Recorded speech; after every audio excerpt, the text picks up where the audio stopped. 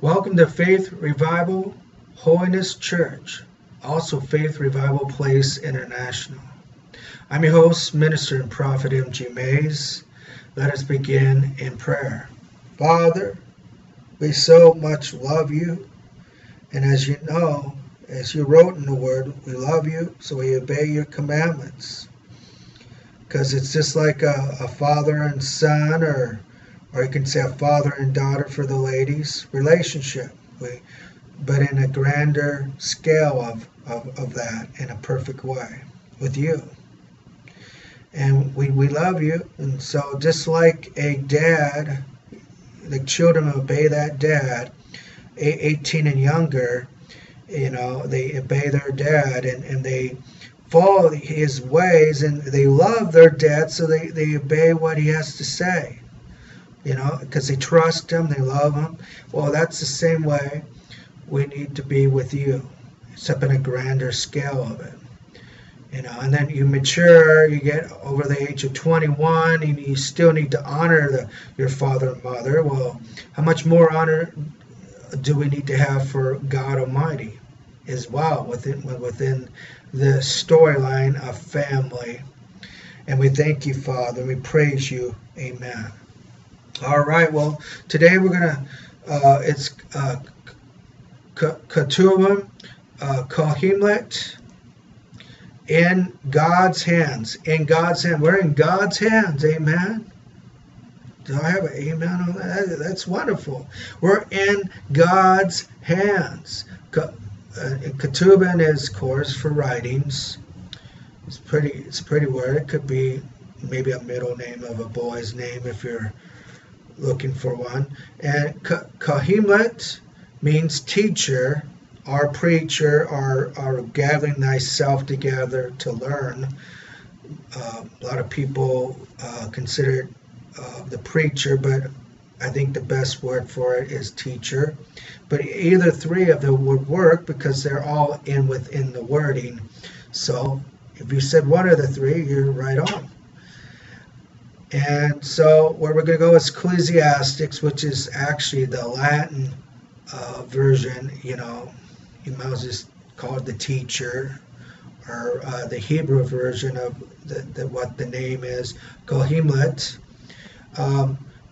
Chapter 9, verse 1 through 18, 10, 1 through 20. And so we're going to learn that we're in God's hands. And so if you're worried maybe about some crazies that you hear on the news, or you're worried about the way the government's treating small business people or ranchers or something like that, or you're worried about what the future holds, well, you know what?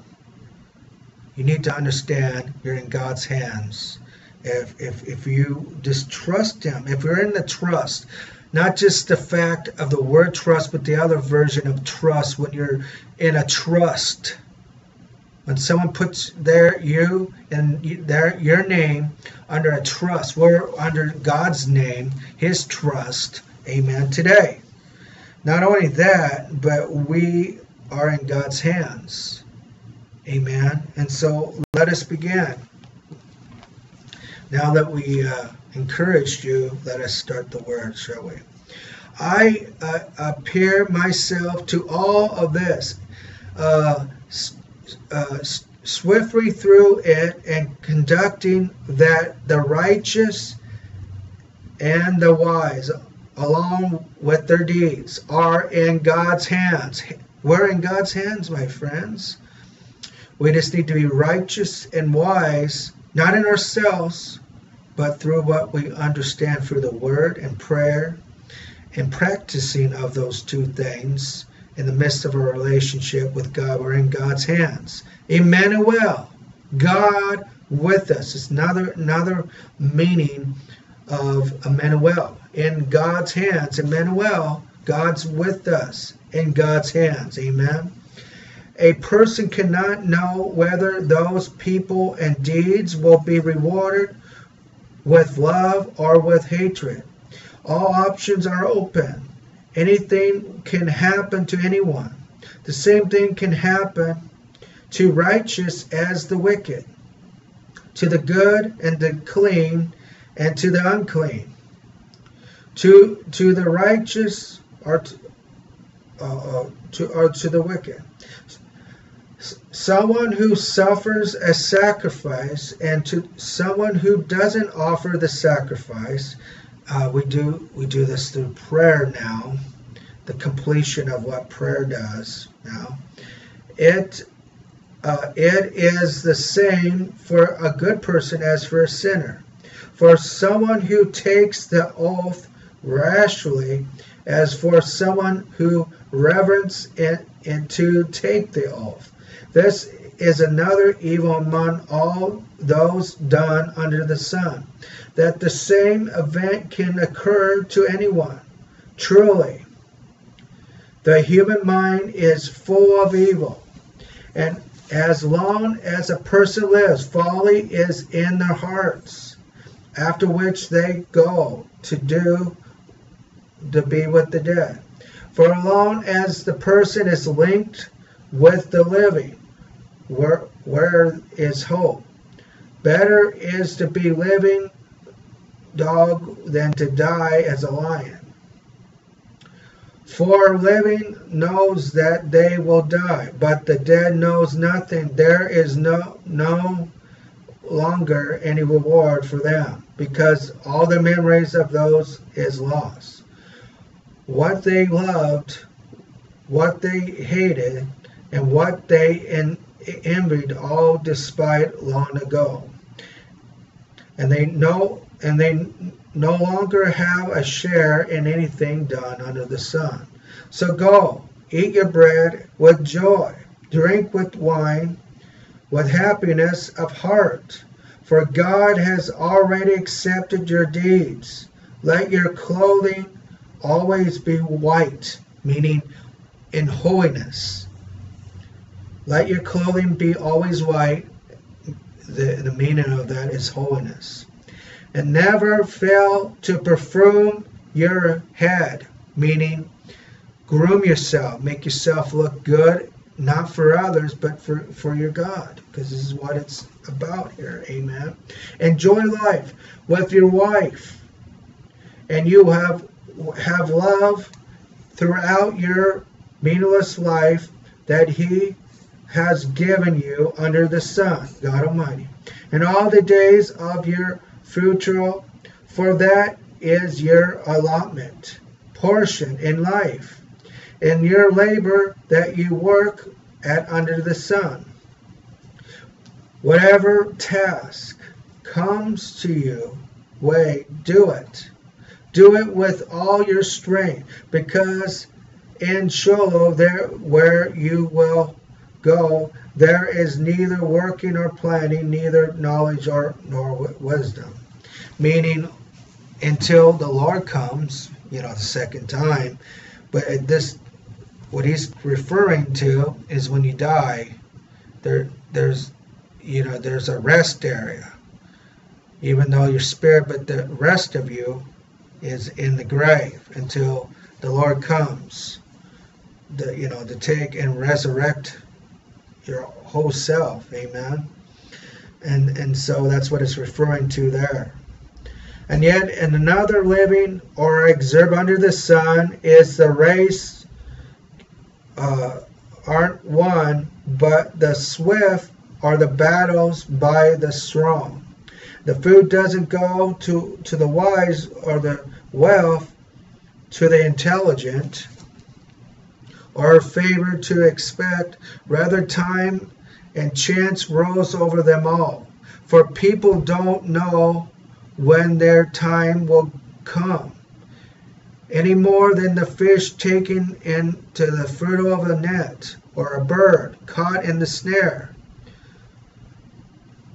People are snared at unfortunate times, and then suddenly it falls on them. Here is something else. I have seen a wisdom under the sun. It seems important to me. There was a small town with few people in it, and a great king came to attack it, surrounded it, and built massive siege works against it. Now there was found in it a man who was poor but wise. But this wisdom he saved the city. Amen.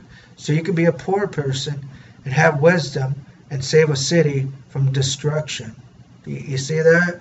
You don't have to be rich to have wisdom. Remember that.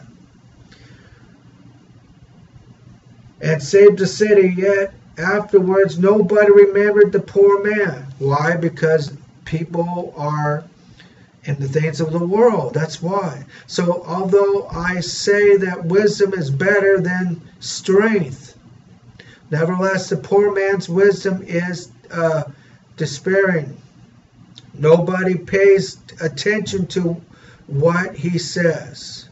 A wise man speaks quietly is more worth heeding than the shouting of a ruler commanding fools. Wisdom is better than weapons of war. Amen. Wisdom is better than weapons of war. That means we need to put into making very wise people in the land instead of people that want war. Amen. But a person who makes a mistake cannot destroy much good. Just as the dead flies make perfume oil stink, so as a little folly outweighs wisdom and honor. Don't go into foolishness, because all the wise things that you've done in the past can be dashed to the stone or the ground, basically. Another way of saying that. A wise person's heart leads him rightly, but a fool's heart leads him astray. Don't have a foolish heart. Have a wise heart through the Spirit of God that needs to be in you today. Amen. And then the fool's travel, he has no good sense, thus showing everyone that he is a fool. If a ruler gets angry at you, stay at your post, because the calamity smooths great offense. Another evil I have seen under the sun, a kind of a mistake rulers make, is that fools are promoted in high positions. So that is a foolish thing that leaders do. They promote foolish people instead of wise people, people that care about what God's word says and care for the people. While the rich occupy humble places, I have seen servants riding horses, while princes walk on the foot of slaves. He who digs a pit may fall into it. He who breaks through the walls may he bite by a snake. He who quells stone may get hurt by them. He who chops wood puts himself in danger. If the hatchet iron blade is blunt, so basically you don't have a blunt edge when you're chopping wood. Common sense things is part of salvation too. You must remember that. And its user does not sharpen it. He will have to expert more effortly. But experts have advantage of his skill. If a snake bites before it is charmed, the snake charmer has no advantage. The word spoken by the wise brings them favor. Amen. So meaning you don't hide the wisdom that God gives you, or the Lord allows you to understand it within nature, or whatever God allows you to understand spiritually, naturally, and emotionally. You must not hide it from the world. You must share it with others, because wisdom is about sharing with others so that they can have a favorable life too. Amen. But the lips of the fool swallow them up. What he says starts with foolishness and ends with wicked madness. So the foolishness of the folly of people's hearts make them into a wickedness, a madness. A fools keep talking and talking, yet no one knows what the future will bring, except for those that God chooses to know those things. Amen. Can anyone tell a person what will happen after he goes? The efforts of the fools wear himself out. He does not even know the ways of the town. Woe to you, land, when the king is a child, meaning not mature of understanding. They must be reverent to God and searching out the heart of the people of what needs to be done. See, and when they don't do that, they're like a child. The politicians are like children. They're not grown up, not understanding that they need to be reverent to God, finding out what is most matters to the people in goodness and holiness. And after the leader starts the parties in the morning, happy are you, land, when the king is well born, meaning well in the reality of common sense. Born of understanding they must be reverent to God and searching for what is most matterable for the people that need to be done in goodness and holiness. And your prince eat at the proper time in order to stay strong. No, not to get drunk. And when the elder is lazy, the roof sages. And when the hands are idle, the house leaks. The parties are made for having a good time, wine added cheerful in the life. It says wine adds to cheerful in life, but it doesn't say get drunk on wine either. And money has an answer for everything. Don't insult the king, not even in the thought. And don't insult the wealth, not even in your bedroom. For the birds in the air might carry the news, and the creatures with wings might repent with you and sayings. So you got to know that God is with us, that there's tragedy in this world, and how much you trust in God is what you're going to get out of life, basically, too. And that there's common sense as well as holiness that we need to have. And so these things that you heard today is common sense. Another meaning of it is conservativeness, which has many broad meanings as well. Common sense, sticking together what is right, thinking things through properly, doing what is right and not what's wrong, following a pattern that is successful, and going the way of a righteous person should go. Conservativeness. But the main thing of what conservativeness is common sense. All the things that God promotes is within the word of with conservativeness. So those that shun conservativeness are shunning God's principles that we need to live. Because conservativeness is the natural way man or woman should live. And then spiritually, we walk in holiness and grace and justice. And then in a way of life altogether, is faithfulness, love, and peace. Amen. So all these things are very important. Some are for our emotional establishment, which would be love, mercy, and justice, and faithfulness.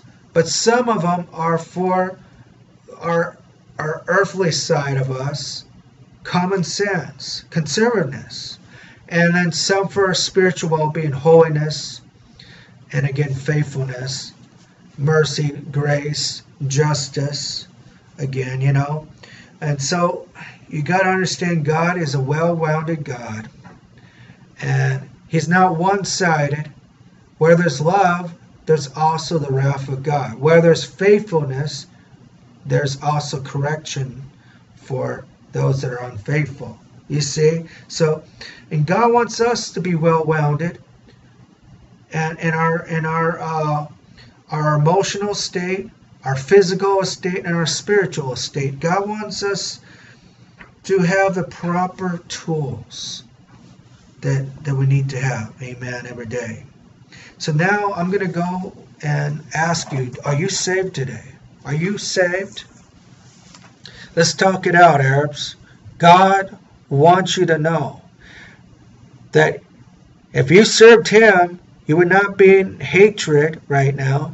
You would not be doing unholy things to your neighbors or to your fellow nations by you or your fellow towns.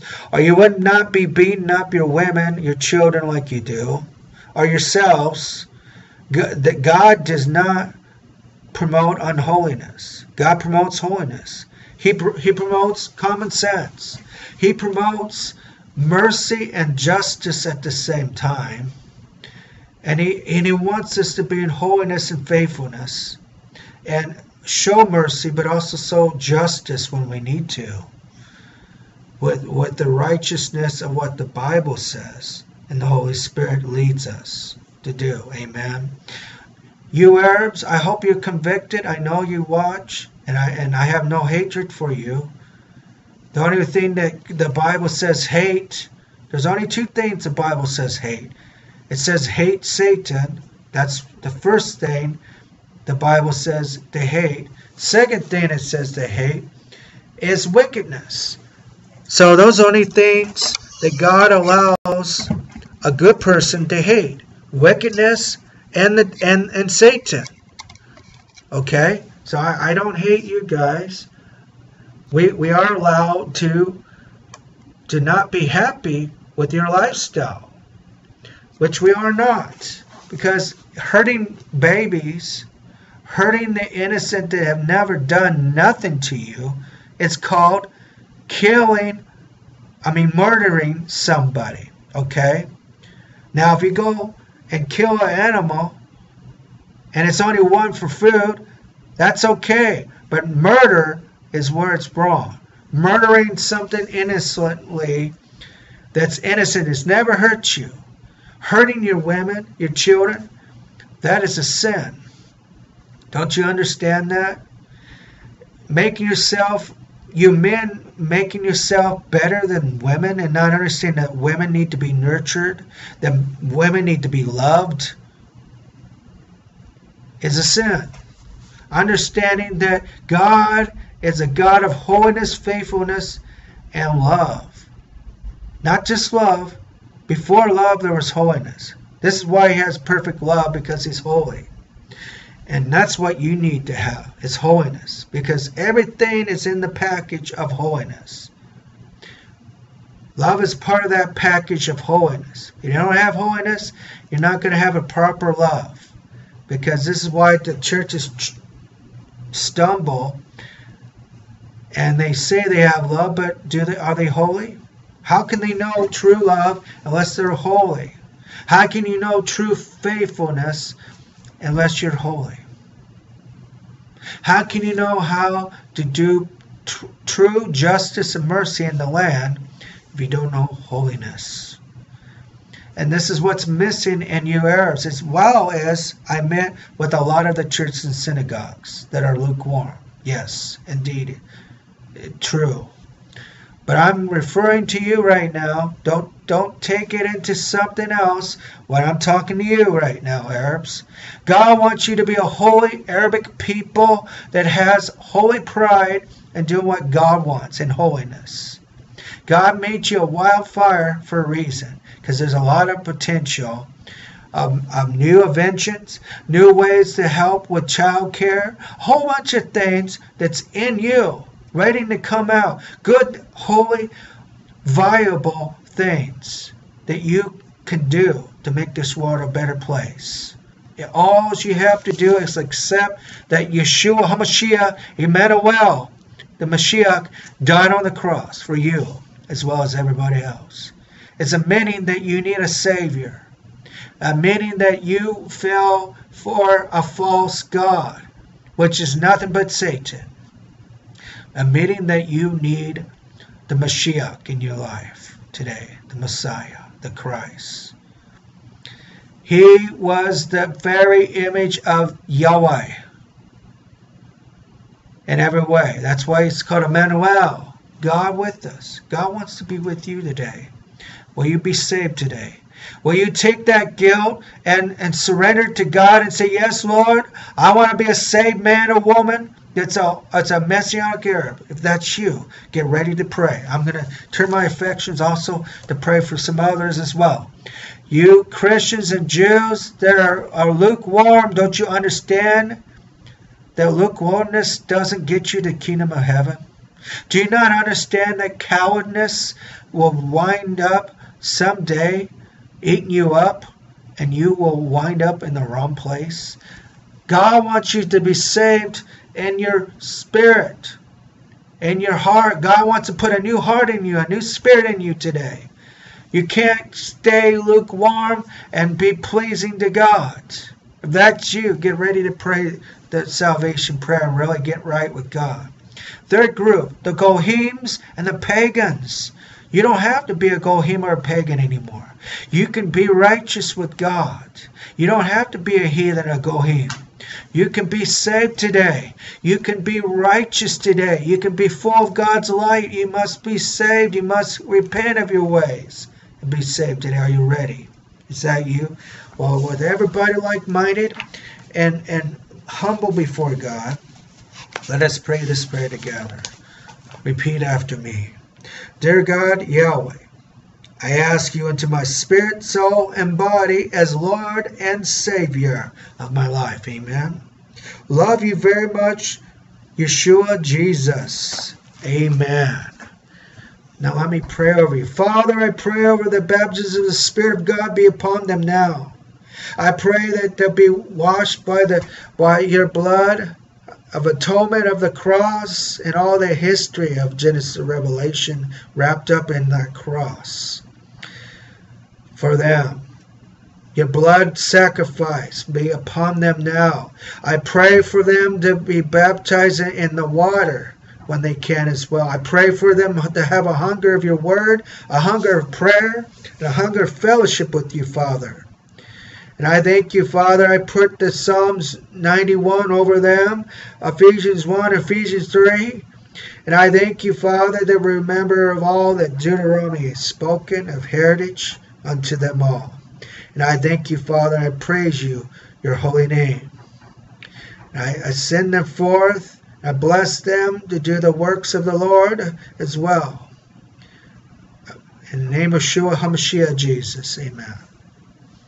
God loves you. God has a plan for you.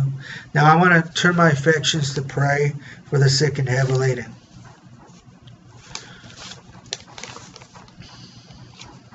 Look upon our affliction, and plead our case. Redeem us speedily for your name's sake. For you are a mighty Redeemer. Blessed are you, O Yahweh, the Redeemer. Amen. I thank you, Father, right now for redeeming. The redeeming power of holiness and love. Going forth and healing them all. May they have testimony to feeling better than they did. Father, and I ask for the miracles as well. I ask that your miracle working power as well as your healing power going forth. Father, may there be a healing for those, and may there be miracles for others and creative miracles even. I pray for that soldier to get brand new legs where there's no legs. I pray for the cancer patients to be totally healed of those things that are causing those things to happen. I thank you, Father, for the children that have problems with them.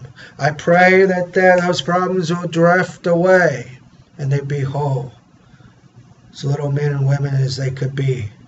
I thank you, Father, for headaches that are diminishing right now, for backaches that are being straightened in their back so they don't have backaches anymore.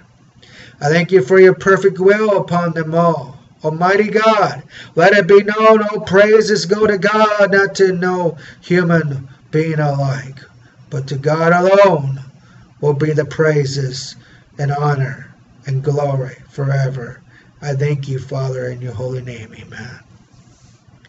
Believe and receive now. The blessings of God is with you.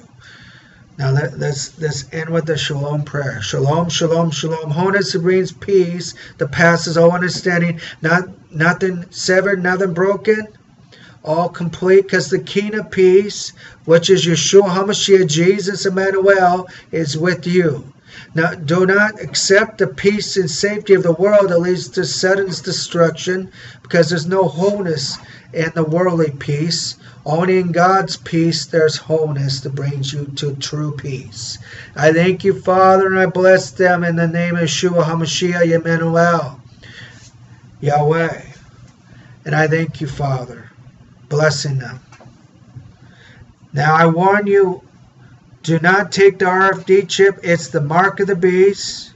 Don't sign up for Obamacare, because that is the name of it. Do not reverent evil leaders like Obama and Hillary Clinton, because they are the names within it, the image within it. Evil people that aspire to make you like cattle and mark you like cattle. There's things in that chip that will block your spiritual understanding of spiritual life. They have a thing in that chip that blocks that. Also, they can control your brain and make you be any way they want you. Nothing but a slave if you take that chip. Don't take that chip. It's better to die and to live for the Lord than live and take that chip and lose your salvation, your soul, to Satan. Don't take the chip. Be careful of the EMV card that has a biometric chip, meaning don't put it on you, because it can make you sick. Just keep it, use it on the phone. You can use the number and all. But when it comes down to it, cash is probably the best way to go if you can do that. And there's coming a time where the believers have to trust God, because you get the chip. You can't get those things. It will condemn your salvation. You could be saved, and then if you get that chip, there's no more salvation for you. That's how serious it is. So I suggest you read your word, get strong with God, stay in faith. Don't get in fear in this. God wants you to know the truth so the truth can set you free. It's the people that don't want to accept the truth are probably the ones that are going to get the chip later on. That's why God wants you to know the truth so the truth can set you free. But the thing is, you must not get in fear, you must stay in faith. Now knowing these things. For those that don't know, or for those that need to understand, you understand now. I bless you in the name of Yeshua HaMashiach, Emmanuel, and Yahweh, Jesus. Go forth and do what God wants. I love you. More importantly, the Spirit of God loves you. Shalom to you.